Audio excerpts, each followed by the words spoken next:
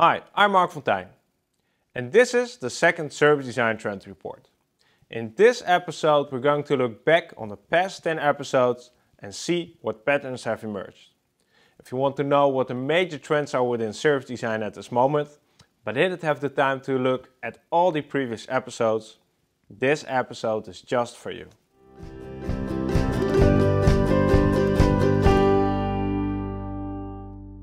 If you haven't seen the first trend report, where we talked about things like internalizing service design, the rise of service prototyping, the need to measure value and impact, and the transformation of business culture, be sure to check that out too. In the last 10 episodes, we've had some of the most inspiring service designers from across the globe on the show. People like Xing Yang, Louis Alt, and Stefan Moritz. We talked about topics like service culture, about the next great service providers, and also about reforming design education. But some topics just kept coming back throughout all the different episodes. Topics that give us an insight into the current trends that are shaping the service design field. In this episode, we'll be talking about 3 trends.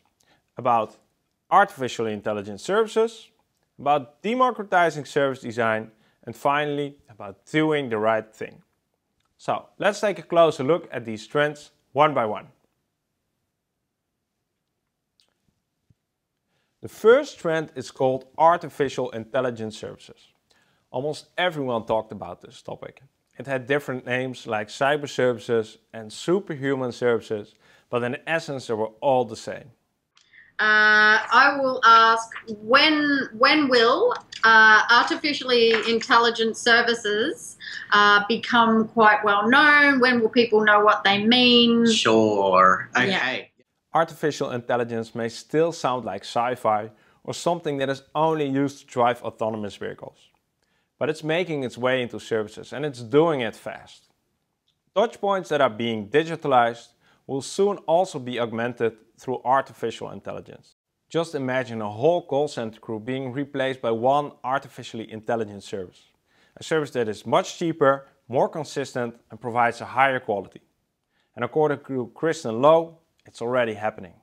Literally, there's been examples of software intervening in this process now, and we're having artificially intelligent agents start to represent themselves either through voice or text as intermediaries for a company.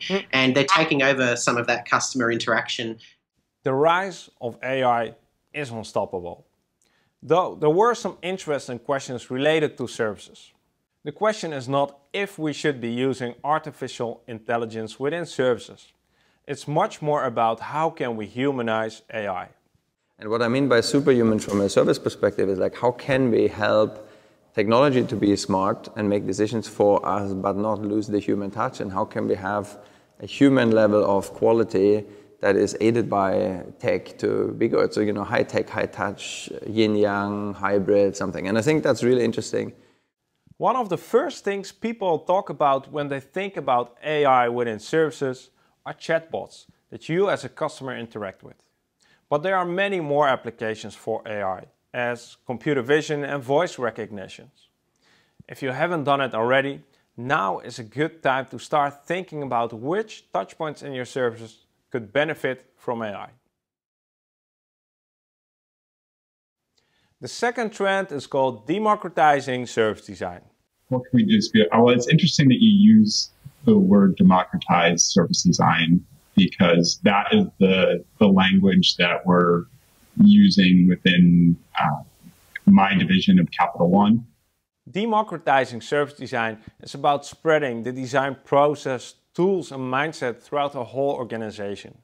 It's about letting people without a design background take ownership.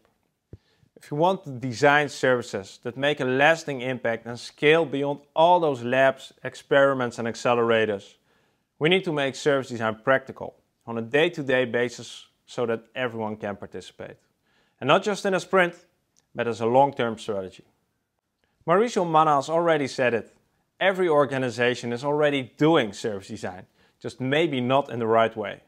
Service dominant logic today points clearly towards service design. At some point, it's possible to say that even companies that don't know service design, they must be doing service design, although not in the better way.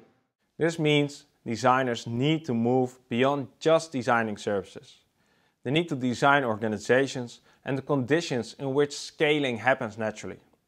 An easy first step is to get people familiar with the design language by showing them our tools and how they can directly benefit their work. The next step is to facilitate, guide and help them to get started, but always move out of the way to make sure ownership stays theirs. The third trend is called doing the right thing. In the last 10 episodes, a lot of guests have talked about companies that are asking the question, how is it that what we're doing adding value to our customers and our business? Are we actually doing the right thing? People have something much, much, much bigger than us people who sell things to them. And we truly need to be there to facilitate and assist. And that can take a lot of different forms. Companies looking for ways to create value for their customers are coming to the conclusion that it's getting harder to innovate and create a competitive advantage on a single touchpoint level. They realize they need to take a look at their business from a more broad and end-to-end perspective. Going back to square one in order to answer some of these fundamental questions means that companies need to have a clear and compelling vision that guides them forward. A vision that goes beyond a single line of text. Something that the whole organization knows, this is why I'm here, we're trying to do that. It's not my little part, and it's not just the words that top said. So how can companies act on this trend tomorrow? Well, start with the easy but often overlooked part. Sketch the end-to-end journey of your customer and have a conversation about where the real value is created. And the second thing is, as Jamin already mentioned, invest some time and effort into visualizing the vision and the purpose that drives everyone forward. A compelling vision has the power to align everyone within the company to do the right thing. So that's it. These are the three major trends that are shaping service design at this moment, based on what we've learned in the last 10 episodes of the show. What do you consider the most important trend? Share your thoughts in the comments. We really get to design a better world, you know. Few people get to say that, you know, and as service designers, we get to say that. You can catch a new episode of the Service Design Show every 2 weeks on Thursday. So if you enjoyed this episode and like to see more, be sure to subscribe and check out some of the past episodes. If you're curious what the trends will be in the next 10 episodes, keep watching.